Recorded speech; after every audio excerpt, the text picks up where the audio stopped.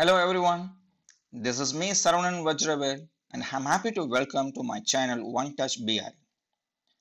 Today in our class we are going to learn how to extract foreground mask from the background model.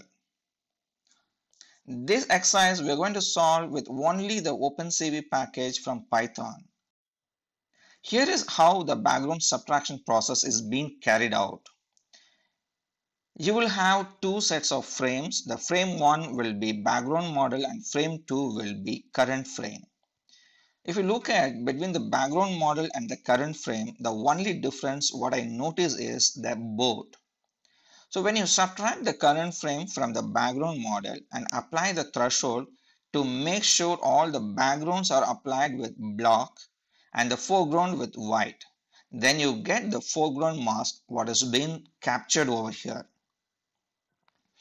This entire process we can achieve using two methods. On method 1, you can use the absolute difference of frame 1 minus frame 2, and in the method 2, we have the same functionality which is being embedded with OpenCV package. There are two functions available. The first one is create background subtractor KNN and the second one is create background subtractor MOG2.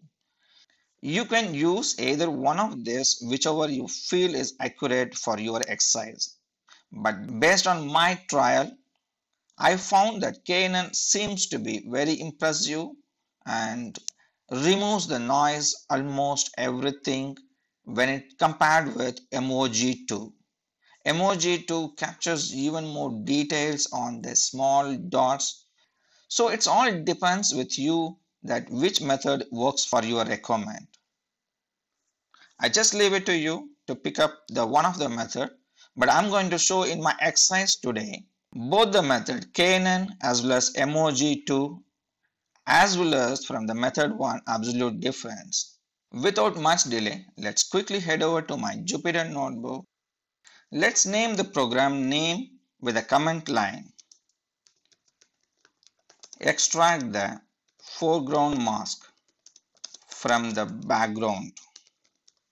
What are the prerequisite packages required for this exercise? We just need only OpenCV, that is CV2, and I'm going to introduce a frame delay while reading the frame from one frame to another frame.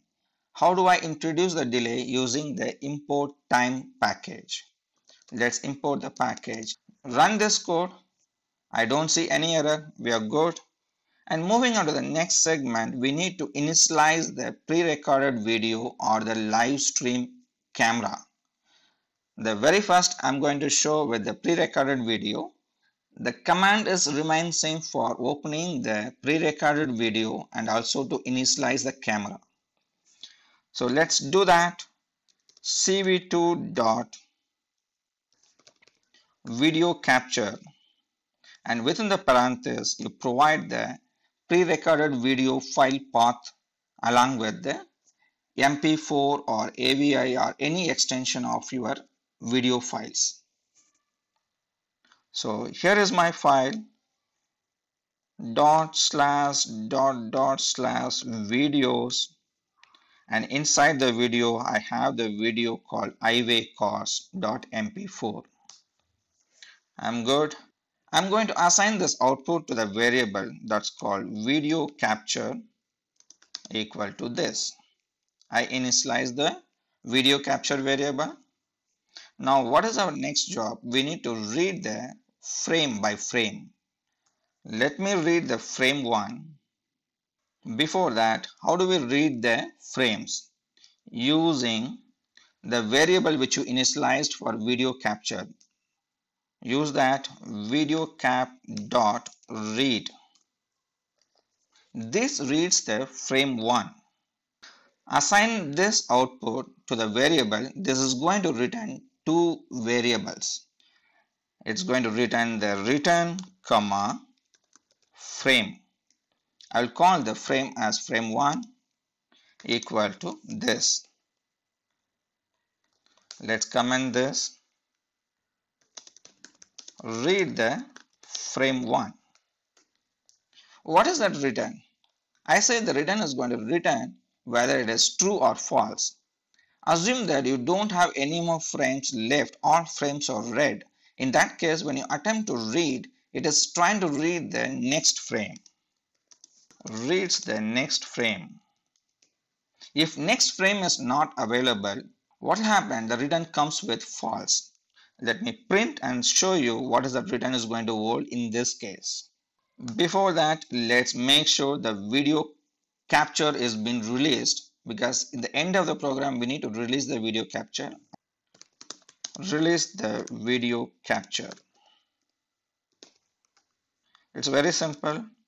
With cap, that is video capture dot release. Okay, we did it. What I want to show it to you is what is that variable ret is going to hold. Print ret. Can you see the result? It returns true. That means there are frames available. So the frame has been read and the value is passing true or false. Okay. Now I'll remove this. I just want to show what is that frame is going to hold. So what I'm going to do, we have the function called cv2.imshow of frame 1. When you attempt to show the image using the cv2imshow, we need to hold the frame until we press some key. For that, cv2.wait key of 0. When you press some key, only then you need to release all the windows.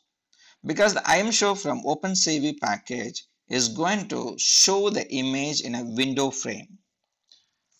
I did a mistake. I have to introduce the window name. Let's have the window name as frame 1. Okay. And let's release all the windows when the program ends. For that, we need to do cv2.destroy all windows. We are good. Let's run this code. The output has popped up in a window. Can you see the window name? The window name I gave is frame 1 and the first frame has been captured. We are good. Press any key. Now what I do, I'm going to read the second frame. For that, I have to repeat the command. Let's command this, wait for any key to be pressed. Okay. And the set of lines what I copied from the frame 1, I just change it to the frame 2. So I'm going to read the second frame. Whenever I repeat the command video capture.read off, it's going to read the next frame and keep on going. Okay. So now the second frame has been read. I'm going to assign this output to the frame 2 variable and let's show this frame 2 output. We are good. Just run this. That's it. Can you see? Between the frame 1 and frame 2, you can notice a marginal difference. A car has been slightly moved in the second frame. Whereas in the first frame, you see this white lane line. This length and over the length over here, what you see, you can see a little difference. It's been reduced. That means the car has been traveled forward direction. Okay. So now you know how you have read frame by frame and assign the frame output, that is the image output, to a variable. So what is that our exercise for our today's class? We need to subtract the frame 1 minus frame 2 and take the foreground mask. That is exactly we need to do. Let's do that. Let's comment the line, extract the foreground mask. I'm going to apply the absolute difference of frame 1 and frame 2, and that result I'm going to assign it to the variable called foreground mask, FG mask. That's a name I'm going to provide. And the function what we need to use for subtracting the frame 1 minus frame 2, that's called absolute difference, and that is available from the OpenCV package. CV2 dot absolute difference, and within the parenthesis you provide the frame 1 what we have already extracted, comma frame 2. We are done. Now we have extracted the foreground mask. Without applying the threshold, let's print this image. We know the command for printing that. Let's copy and name this FG mask. Let me call foreground mask, and we are good. Let's run this code. I just want to show this is the frame 1 and this is the frame 2. If you see between the frame 1 and frame 2, except the cause getting moved from one place to another place, the remaining all kind of stand still, no difference, and that's why in the difference remaining all getting shadowed with block. So it's very clear, the background is identified with block color and the foreground will be identified with white. As you see, the white foreground is not that visible with the simple absolute difference function. As you see in the diagram, we need to subtract it. After that, we need to apply the threshold. Then you show it. Only then you will get the brighter white spots. Let's do that. Okay. So let's close these outputs by pressing any key. We are good. So what I'm going to do, I'm going to apply the threshold. Apply the threshold for increasing the white foreground. Okay, so I'm going to apply the global threshold. So what I do, I'm going to use from OpenCV, there is a threshold function. This threshold function is going to return two parameters. The first parameter is thresh value and the second parameter is the thresh image. I'm not interested in the thresh value, so I'm going to keep underscore. And the second parameter I'm interested, and that is the one which is going to return the thresh image. So let's name the variable thresh equal to cv2 dot threshold. Within the parenthesis, you need to apply the image that you want to apply the global threshold. So what is that image? We have the final one after we apply the absolute difference, that is called FG mask. FG mask, you pass it, and the second parameter what we need to pass is the thresh value.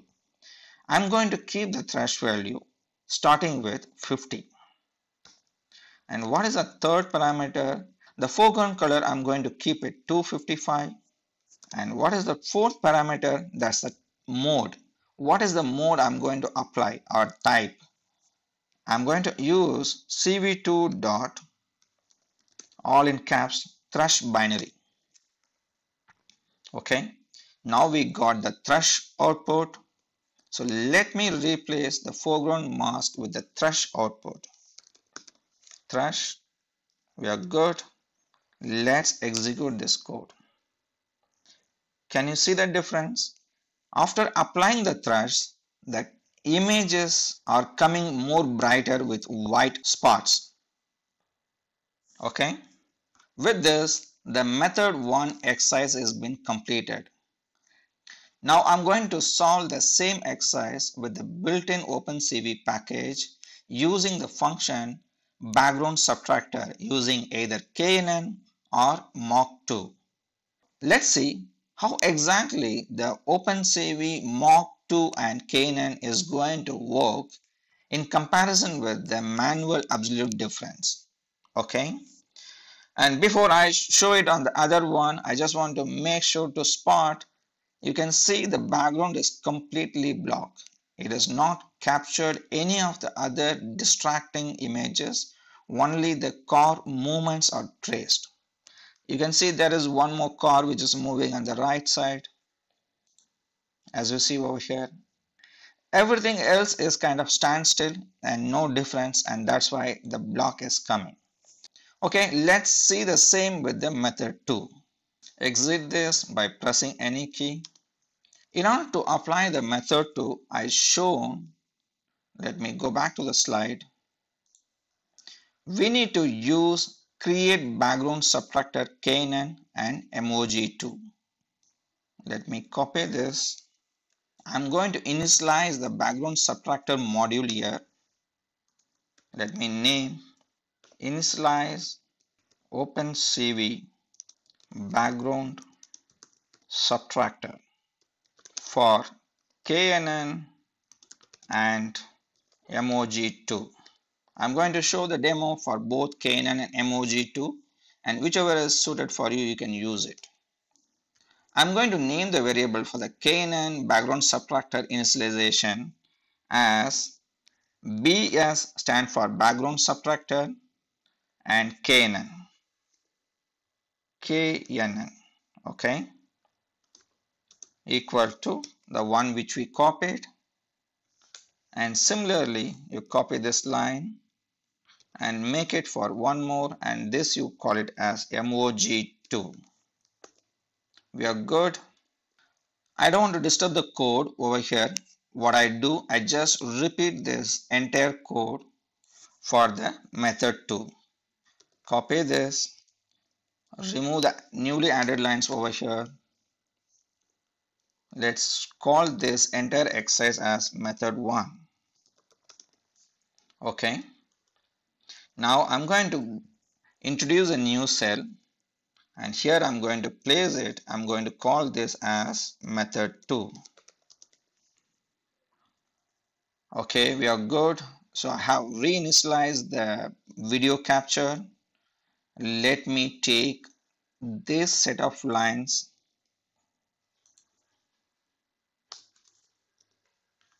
paste it in the bottom, and also we have initialized the background subtractor function for KNN and emoji2.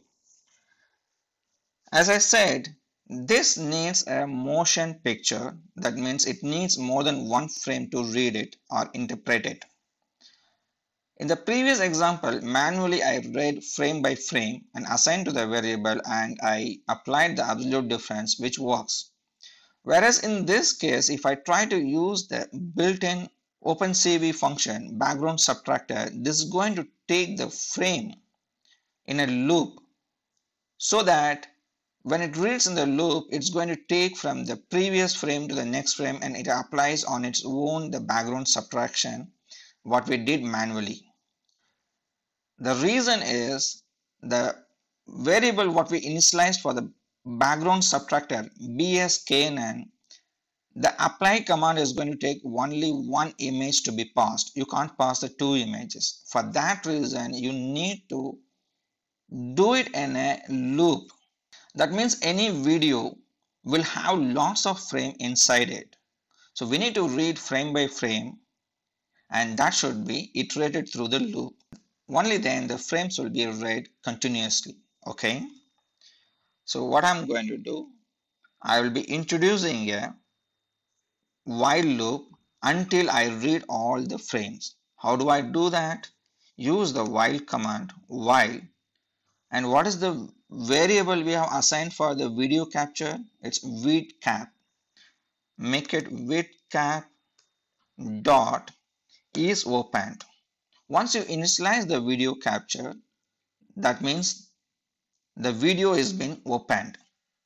If the video is opened, that will return the value true or false. So as long as it is true, I'm going to read all the frame. So what I need to do, I have to read the frame by frame. The frame read is going to return two values, return comma frame equal to width cap dot read.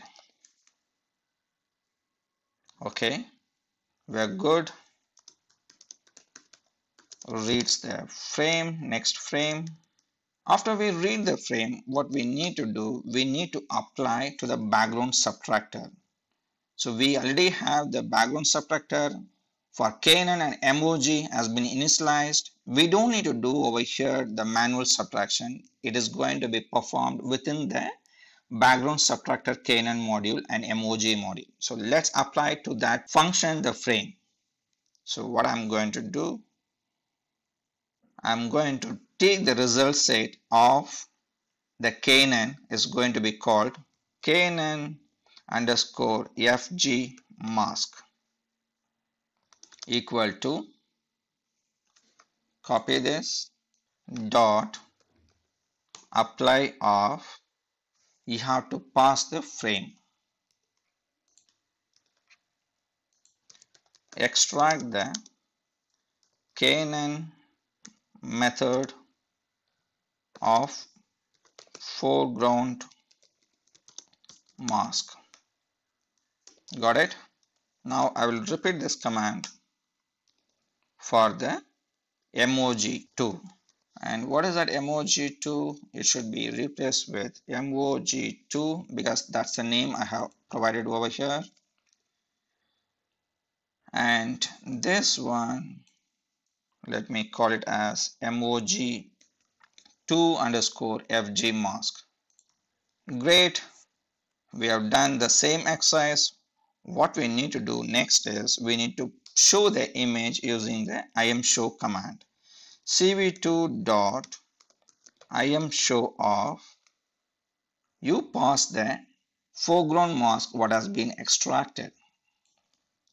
Copy this, name the variable KNN method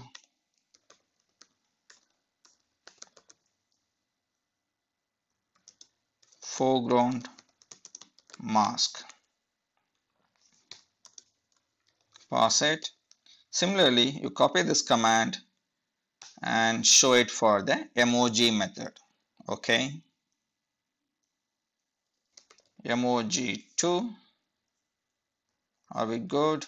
Let's label this as emoji2. I guess we are good. So we are going to read this in a loop until it reads the last frame and show the images with the extracted foreground mask in both KNN and emoji. Let's see the result.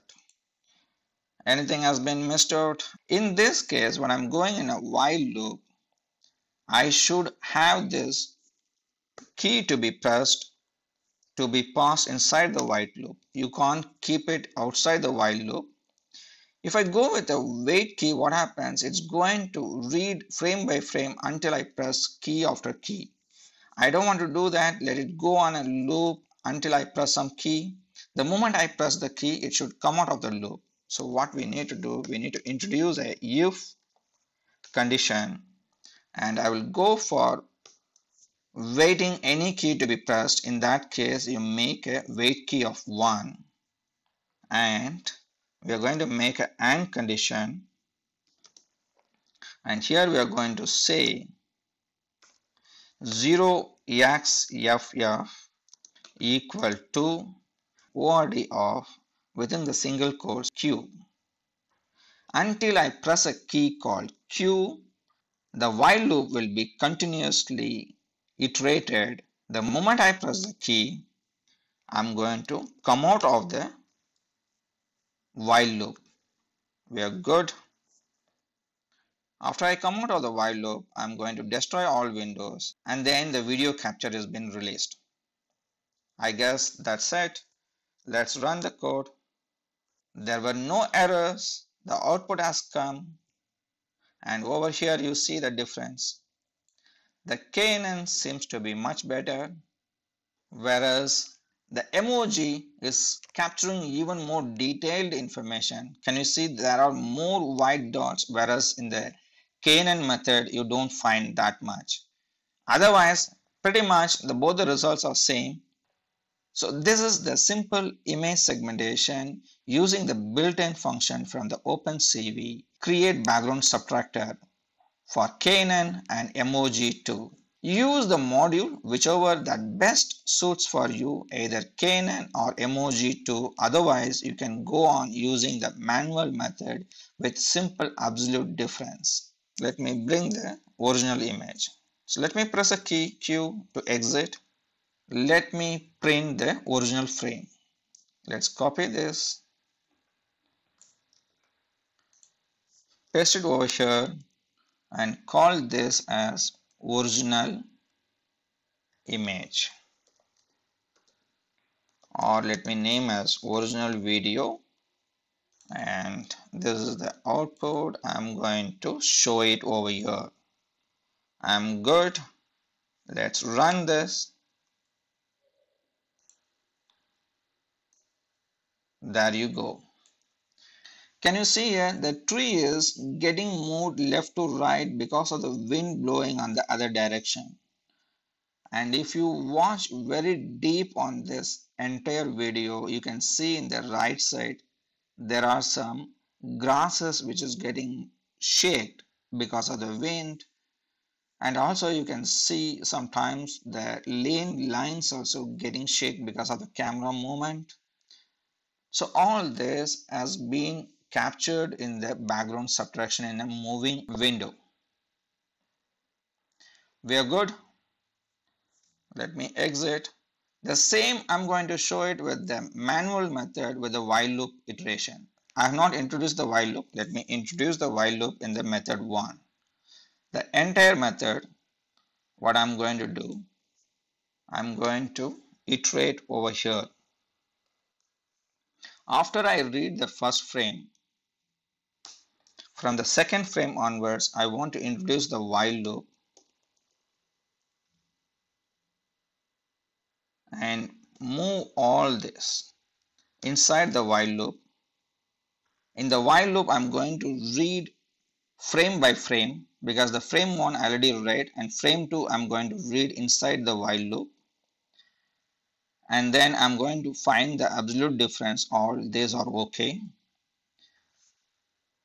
After I found the absolute difference, I need to assign the frame 2 to frame 1 so that the output will be swapped.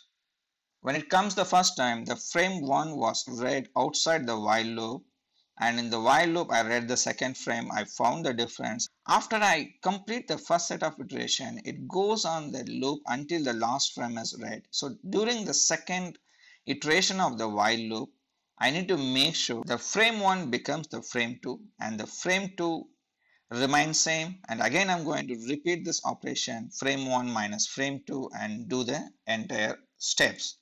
Let me assign the label frame 2 to frame 1 to continue the iteration until all frames are read. We are good. And the only change what I have to do is I have to remove the wait key. With any key to be pressed, I should exit the loop. So let me do that. I'll copy this line and replace it on a specific key called Q. That's all the change required on the method 1 to iterate through the loop until the last frames are read. I want to add one more check. Once all the frames are read on the open video, I want to make sure the loop was exit without any error. How do I do that? I said whenever I read the next frame, the result will be passed to the return one variable as well as frame, the output of the image. The return is going to hold true or false, so I'm going to introduce one line, do a check. Check if end of frame